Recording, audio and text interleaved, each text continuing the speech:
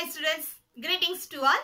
Today I am going to teach you the properties of the polar form of a complex number. Polar form of a complex number.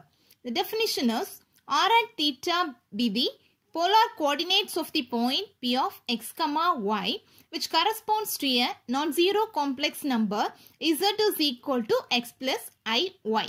The polar form of a complex number P is z is equal to r into cos theta plus I sin theta. Here r is called the absolute value or modulus of the complex number z. That is r is equal to modulus z. We know how to find the modulus of z. That is root of x square plus y square. And here theta is called the argument or amplitude of the complex number z.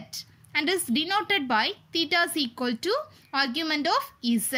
That is theta is equal to argument of z is tan inverse of y by x. Now let me explain the properties of polar form. Property 1. If z is equal to r into cos theta plus I sin theta, then z inverse is equal to 1 by r into cos theta minus I sin theta. Now let us see the proof for this. Here it is given that z is equal to r into cos theta plus I sin theta. We want to prove that z inverse is equal to 1 by r into cos theta minus I sin theta. So z inverse is equal to 1 by z, which is equal to 1 by z is r into cos theta plus I sin theta, which is equal to 1 by r into cos theta plus I sin theta, then multiplied by the conjugate of cos theta plus I sin theta. That is cos theta minus I sin theta divided by cos theta minus I sin theta, which is equal to 1 into cos theta minus I sin theta, that is cos theta minus I sin theta, divided by r into cos theta plus I sin theta into cos theta minus I sin theta. It is of the form a plus b into a minus b, that is a square minus b square. So we will get cos square theta minus I square sin square theta. I square value is minus 1. So we will get cos square theta plus sin square theta, which is equal to cos theta minus I sin theta divided by r into cos square theta plus sin square theta value is 1. So we will get cos theta minus I sin theta divided by r. This is we want to prove. Hence proved. Property 2.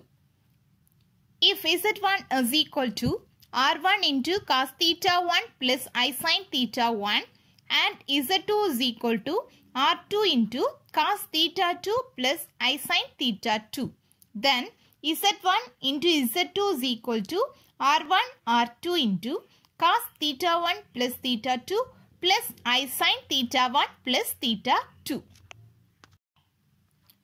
Now let us see the proof for this. Given z1 is equal to r1 into cos theta 1 plus I sin theta 1 and z2 is equal to r2 into cos theta 2 plus I sin theta 2. We want to prove that z1 z2 is equal to r1 r2 into cos theta 1 plus theta 2 plus I sin theta 1 plus theta 2. So z1 z2 is equal to, here z1 is r1 into cos theta 1 plus I sin theta 1. z2 is r2 into cos theta 2 plus I sin theta 2, which is equal to r1 into r2. Then multiply those two terms, we will get cos theta 1 into cos theta 2 plus cos theta 1 into I sin theta 2, that is I cos theta 1 into sin theta 2, then plus I sin theta 1 into cos theta 2, then plus I into I, that is I square. I square is minus 1, so we will get minus sin theta 1 into sin theta 2, which is equal to r1 r2. Separate the real and imaginary part, so we will get cos theta 1 cos theta 2 minus sin theta 1 sin theta 2 plus I into cos theta 1 sin theta 2 plus sin theta 1 cos theta 2 which is equal to R1 R2 into here cos theta 1 cos theta 2 minus sin theta 1 sin theta 2 is of the form cos A cos B minus sin A sin B which is cos A plus B. So here it is cos theta 1 plus theta 2 plus I into here sin theta 1 cos theta 2 plus cos theta 1 sin theta 2 is of the form sin A cos B plus cos A sin B which is sin A plus B. So we can write sin theta 1 plus theta 2. This is we want to prove. Hence proved. Students, I hope you understood today's session. See you in the next video. Thank you.